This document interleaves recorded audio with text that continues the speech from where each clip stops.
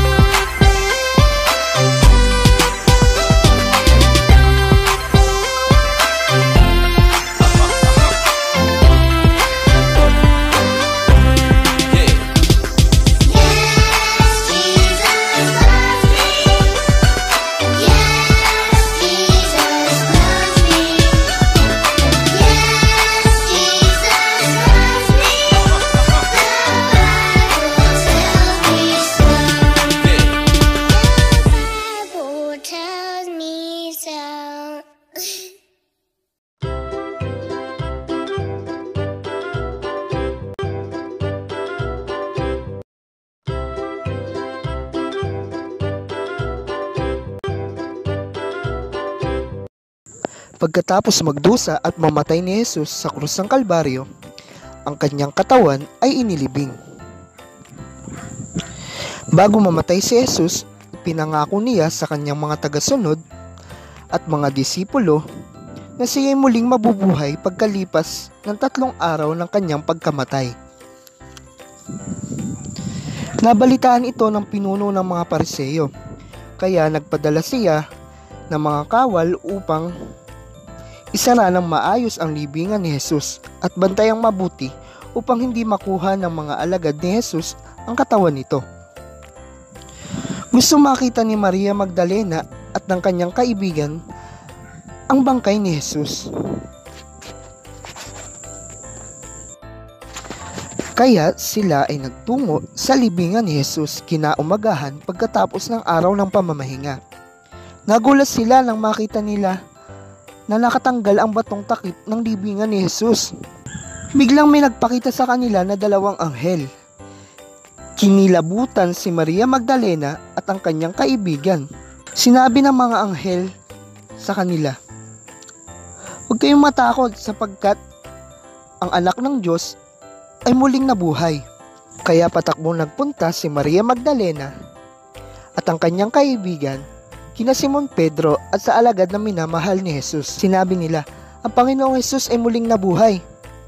Hindi agad naniwala ang dalawa, kaya nagtungo agad sila sa libingan ni Jesus. Ang tanging nakita lamang nila ay ang kasuotan at panyo na inilagay kay Jesus nang siya ay ilibing.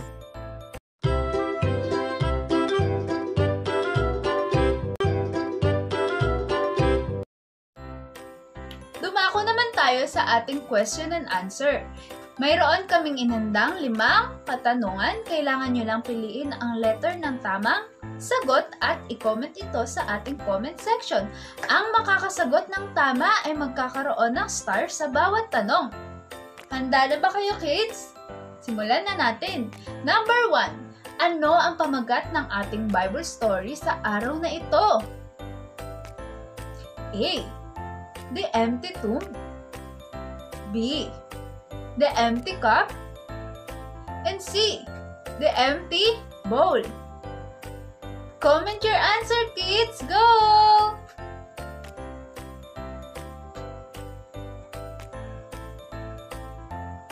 Ang tamang sagot ay A.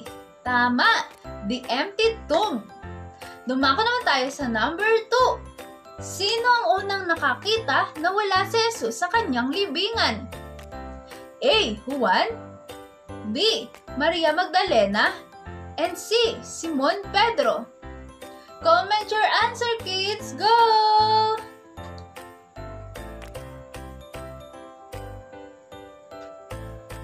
Ang tamang sagot ay B. Maria Magdalena. Tama! Number 3. Kanino kaagad nagtungo si Maria Magdalena upang sabihing nawawala ang labi ni Jesus? A. Juan. B. Jose.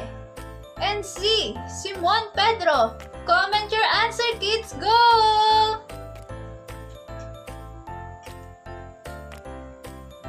Ang tamang sagot ay letter C. Simon Pedro. And number 4. Ano ang tanging nakita ng mga alagad nang silipin nila ang libingan? A. Mga halaman at bulaklak. B. Kasuotan at panyo na inilagay kay Jesus noong siya'y inilibing. And C. Wala silang nakita. Comment your answer, kids. Go!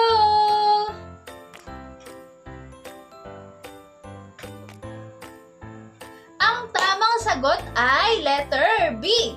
Kasuotan at panyo na inilagay kay Jesus noong siya'y inilibing. Tama! At para sa ating last number, number 5, ano ang ibig sabihin ng pangyayaring ito? A. Si Jesus ay muling nabuhay. B. Si Jesus ay kinuha ng kanyang kaaway. Comment your answer, kids. Go!